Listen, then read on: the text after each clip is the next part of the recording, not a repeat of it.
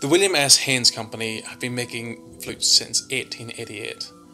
This is the oldest continually manufacturing flute company in the world, and they've been making wonderful, fantastic professional instruments in gold and solid silver and platinum and all these other precious metals and mixtures of all these metals, played at the very top end.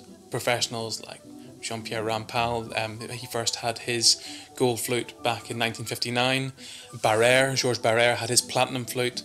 And so there's been very famous instruments, and equally now there's artists such as Emmanuel Pahud, Sir James Galway is also playing on Haynes, Marco Granados, Ransom Wilson, a whole stack of top-end artists are now playing on Haynes flutes. With this whole rich history of flute making and handmade craftsmanship, we're now going to bring aspects of that to the student and upgrade market.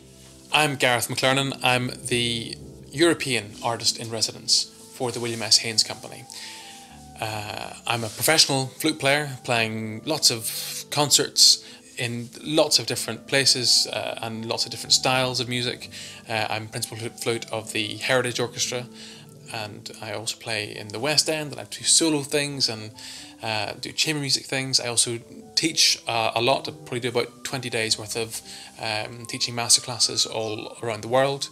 I'm a published composer and arranger, and my role within Haynes is I go all over Europe doing flute festivals and exhibitions where I will occasionally be playing and teaching as a guest artist, but also I'll be manning a stand full of lovely Haynes flutes and doing sort of other useful things like looking after their social media. So a lot of the social media aspect of Haynes, I'll be looking after that as well, because I'm quite into doing all that.